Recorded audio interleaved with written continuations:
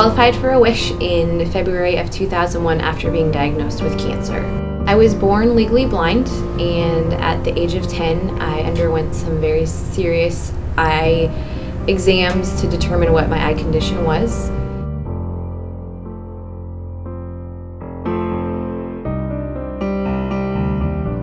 And at the age of 12, through a routine physical to attend the Washington State School for the Blind, I then found out that I was in complete kidney failure, which is also another result of senior locums.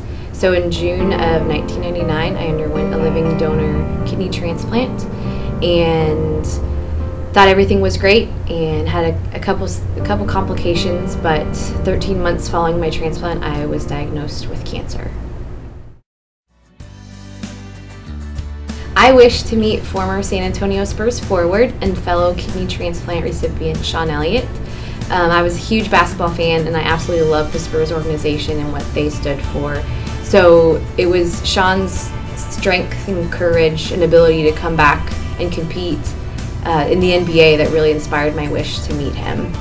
The minute Sean walked in, I really felt comfortable. He just made an effort to really make me feel comfortable, and he has such a good sense of humor, and he's so comforting, and he was really easy to talk to.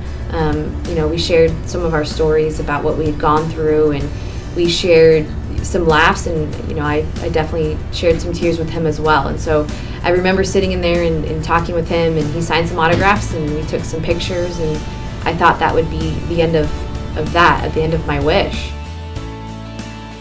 My wish has impacted my life in a completely unexpected way. I am still really close with Sean and his family, and I have really enjoyed getting to know them and enjoyed having their support and encouragement throughout my battles with my medical conditions and throughout college and throughout adulthood so far.